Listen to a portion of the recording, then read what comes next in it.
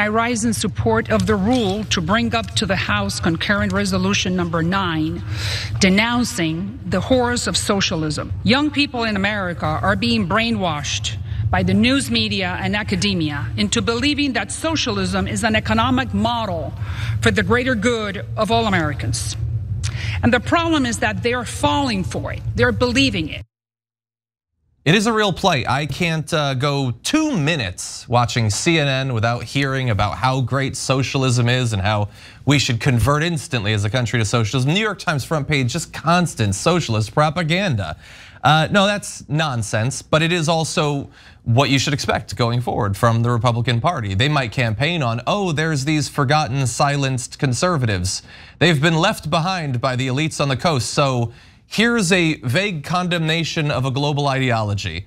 That'll put food on your table and it'll give you dental insurance. It'll help you retire with dignity. But that's what they're doing. Maria Elvira Salazar is the sponsor of it and had more to say about the resolution. Almost 40% of Gen Z and millennials think the Communist Manifesto, written by Karl Marx, the father of Marxism, is a better defense of freedom and equality than the Declaration of Independence, written by Thomas Jefferson, one of the creators of the American experiment, the American exceptionality. Worse yet, in a recent poll that shows that 40% of Americans of all ages, not only the youth, 40% believe that socialism is good, while 33% of them say that they are likely to support a member of the Democratic Socialist of America, the organization that has shaped the ideology of many of our colleagues with the poison of neo-Marxism. Okay, so there's a lot there. Not a lot of research, a lot of knowledge, but there's a lot that was said. So we're gonna get into some of the ridiculous components of this. But first, we should jump forward to the fact that tons of people voted for it. So take a look at this. It got 328 votes, which means it wasn't just Republicans. In fact, it was many Democrats, 109 of them, which is more than the number that voted no at 86. 14 voted present. Very bold. All 219 Republicans voted in favor. The surprising thing, perhaps, is that amongst yes voters, you have Mary Peltola, Richie Torres, Ruben Gallego, and Representative Ro Khanna. That one is pretty shocking. What am I gonna do with these people? All right, so number one, in my lifetime, maybe it happened and I missed it, but I cover the news every day. I've never seen a single American politician or a single member of the mainstream media ever define socialism. We always just talk about socialism. And in this resolution, they mention like North Korea and Mao and all this stuff. And then they say socialism in all its forms. Wait a minute, Sweden is socialist. Denmark is socialist. Is Denmark and North Korea the same thing? Why are we having this like literally insane conversation without defining anything? I mean, it's crazy. I don't know what they're talking about. Do you mean communism or do you mean socialism? They don't know. They have no idea what either of those things are or the differences between them. But honestly, the Republicans are purposely obfuscating. They're trying to make it seem like Democratic socialists like Bernie Sanders are the same thing as North Korea. And mainstream media also does it on purpose. That's why Chris Matthews, when Bernie Sanders started winning in the 2020 primaries and had won Iowa, New Hampshire, and Nevada, said if people like Bernie Sanders had won, they would have taken out a lot of people to Central Park and executed them, and I would have been included. Who's they? Who, like, what the hell are you talking about? He's comparing Bernie Sanders to Stalin. These people are lunatics, but that's the mainstream. That's the mainstream. Okay, now we move to the Democrats. What a bunch of losers, total cowards. What are you doing voting yes to this resolution? They're terrified. They are. They're being so scared. They're so scared. You know what, guys? Well played, because you know one thing voters really like is cowards. Oh, they love them. When you show incredible weakness, they're like, I can't wait to vote for this guy. Okay? No, you losers. Why don't you get up and do a speech about what are you talking about? What do you mean by socialism, morons? Okay, so and then finally, although it definitely won't be final, I'll have more to say.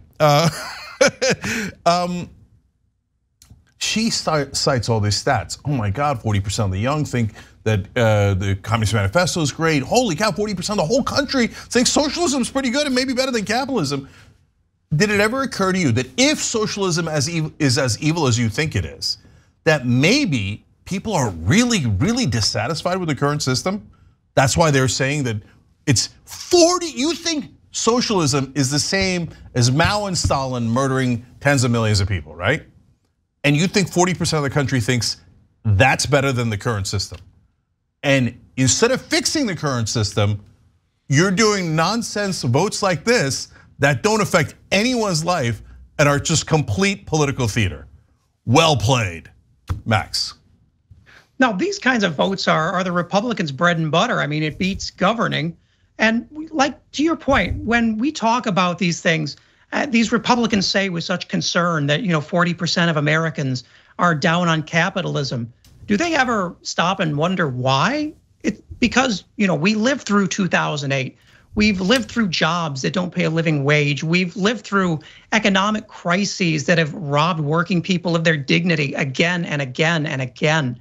And instead of even attempting to make any changes that may make this a more equitable system, they pass resolutions like this that compare 40% of America to Joseph Stalin. These are the people who got outraged when Hillary Clinton called Trump supporters deplorables, and they're basically calling 40% of the country Stalinist. It's a shocking lack of self-awareness. Yeah, 100%. And look, I'm not blind to, again, it's like Ro Khanna is just he's worried about being criticized as supporting Mao or whatever stupid, which like you could maybe have a conversation if doing this would defend you from that, but it's not going to. All the members of the squad voted against it, and if we can jump ahead just for a moment to the last graphic, here's why. Or that's not the only reason, but it would be a good reason. Summerlee tweets, "They're gonna call you socialists anyway," and AOC responds, "Yup, because that is the most obvious thing in the world." If the Democratic candidate is Pete Buttigieg in 2024, they're gonna call him a communist. That's what they always do because they don't care if it's accurate or not. They don't care about what vote you made. They do stupid things because it works for them. In any event, let's talk a little bit more about what's in the bill. It says socialist ideology necessitates a concentration of power that has time and time again collapsed into communist regimes, totalitarian rule, and brutal dictatorships. Oh, well, if it has a concentration of power, we wouldn't want that. That would be such a change from America's egalitarian distribution of wealth. But here's the thing. I'm not trying to convince like a progressive listening to this, that's ridiculous. Capitalism concentrates power and wealth. That's literally what it's designed to do. Conservatives supposedly believe that there is an elite cabal of the uber wealthy that control everything in America. They exist under capitalism. So what is this thing about concentrations of wealth under socialism? You already say that you believe that's what we have right now under capitalism. I'll never understand it. They go on and they list all the people, Fidel Castro, Pol Pot, exactly the same as Bernie Sanders, obviously.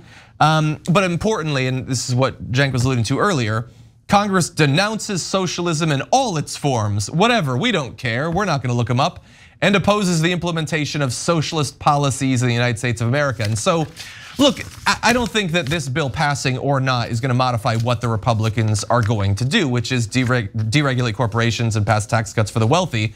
That's going to be it. But if you're a conservative who's watching this, like you think that you voted someone in who's gonna have your economic interests at heart. I don't know why you think that, but you apparently think that. Well, they came in and immediately started talking about Social Security, Medicare, and Medicaid, which many of you rely on.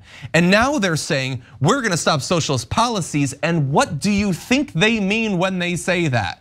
They're not talking about concentration camps. They're talking about anything that would actually benefit you or your family. That has been incredibly clear. I don't know how that hasn't gotten through to you yet. All right, you're forcing me to say 12 other things. All right, number one. You're not obligated. Donald Trump, no I am. Donald Trump called Kamala Harris a communist. She was a district attorney, she was a cop, okay? She's a communist apparently. Obama was called a Marxist on Fox News tons of times. Marxist, the guy's a conservative Democrat.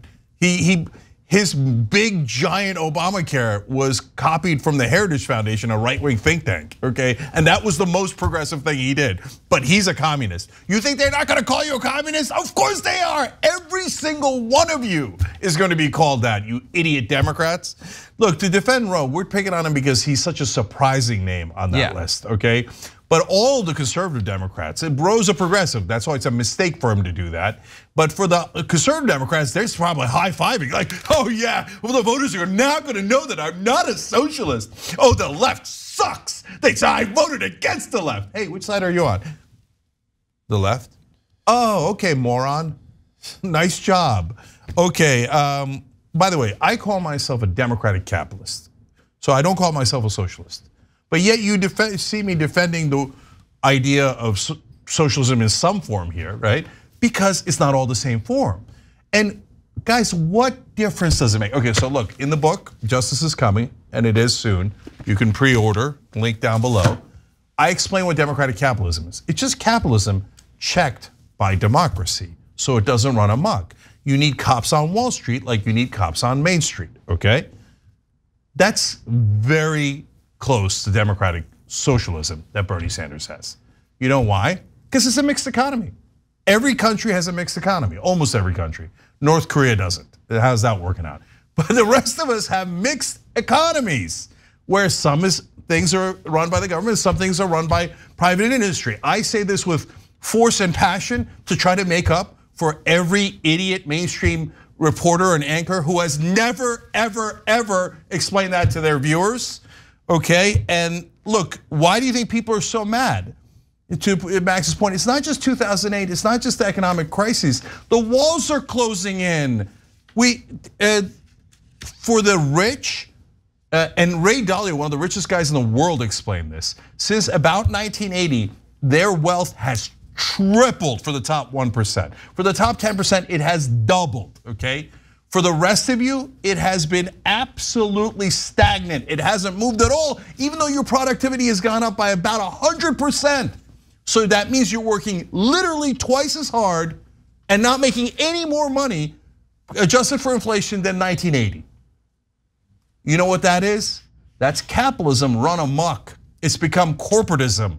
Corporations have taken over everything and they're squeezing us and squeezing us. And that's what's driving the right wing nuts. They don't know how to fix it, but they're super angry. And now tons of the left, especially the young, are super angry. Yeah. And what are these idiots in Washington doing?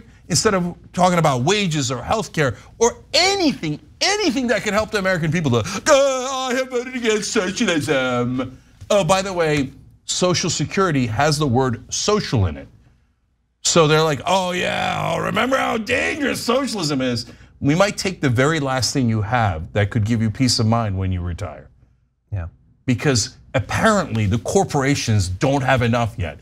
They have 98% of everything and they want 99.9% of everything.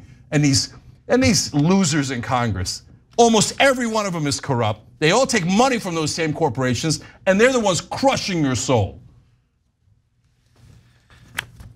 I'm gonna take us out. And I mean, listen, to your point, especially among younger people who identify as socialist, I've met plenty who have no problem talking about, the challenges of socialism or talking about the Soviet Union.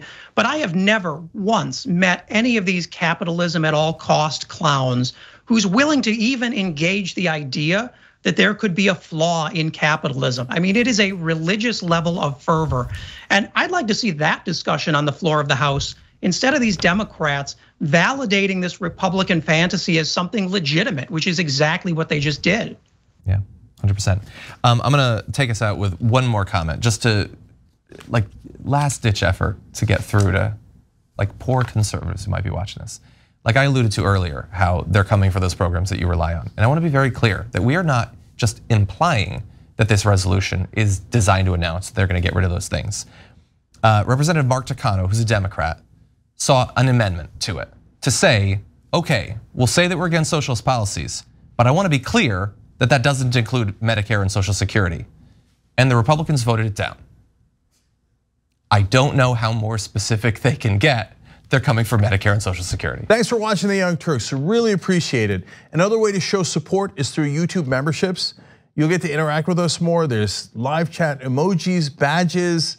You've got emojis of me, Anna, John, JR, so those are super fun. But you also get playback of our exclusive member-only shows and specials right after they air.